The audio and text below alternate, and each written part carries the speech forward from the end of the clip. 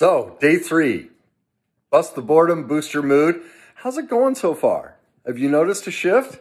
Is it getting easier? Are you starting to feel more positive and getting more accomplished, more kind of engaged in your day?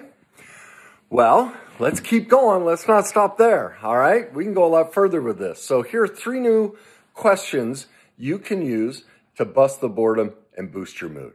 The first one is this. My best attribute is blank. What is it? Are you a great spouse? Are you great in your career? A great parent? A great friend? What's your best attribute? Spend the day feeling what your best attribute is, all right? Question number 2.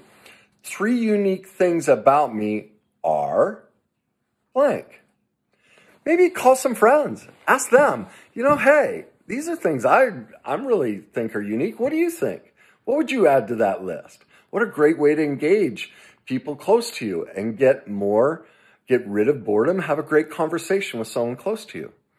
And finally, question number 3. I feel proud of myself when blank. So what is it that you do for yourself? How do you create tremendous pride in who you are and what you do? Fill in that blank. Now, as always, post, let me know, put in the comments, let me know what you came up with.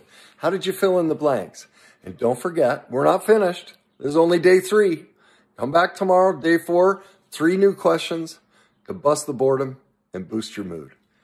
Have a great, great day.